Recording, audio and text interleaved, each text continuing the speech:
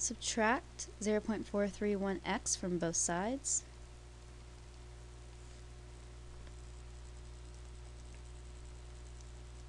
Get 3 minus 0.431 gives me approximately 2.569.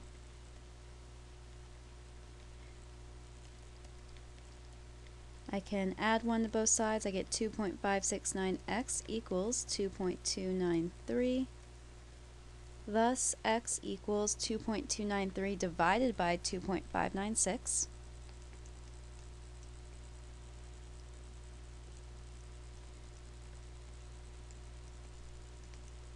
Or 569. There we go. I get x equals 0.893 approximately. If you got a number that's slightly off, that might be due to rounding error. Just double check all your math, double check your calculations, make sure you follow the same steps, and you should be good.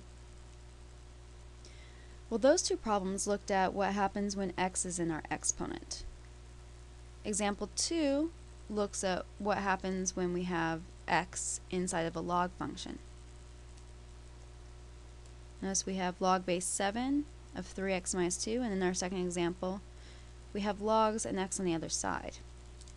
So let's go ahead, work through these. Take a moment, try example 2 on your own first, and then resume the video when you're ready to see the solutions.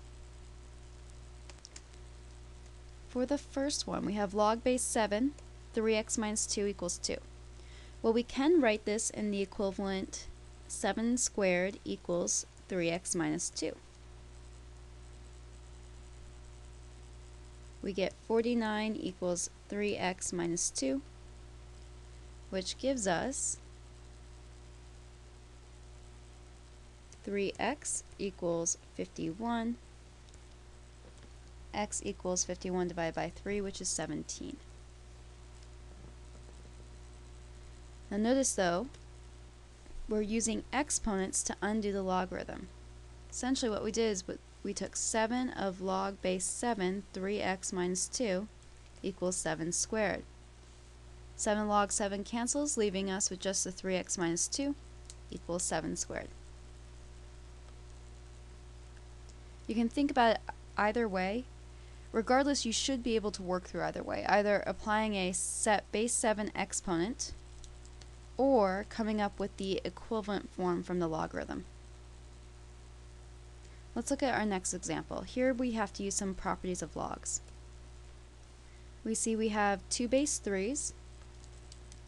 We can simplify these logs to be log base 3 of 24 over 4, which equals x minus 5. 24 divided by 4 is the same as 6, giving us log base 3 of 6 equals x minus 5. But our calculator can't calculate log base 3 of 6. It can only do natural logs and common logs. We can use our change of base formula.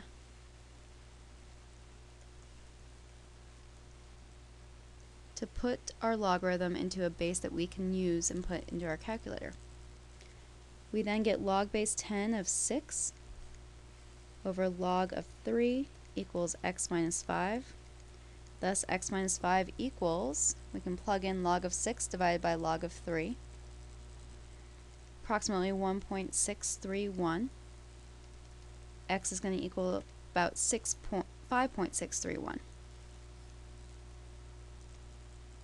And that's it. Those are the common computation problems.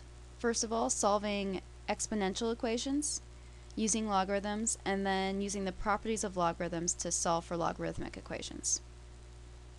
If you feel comfortable with those, you can move on to the last video of this section. Otherwise, go back and review these before moving on.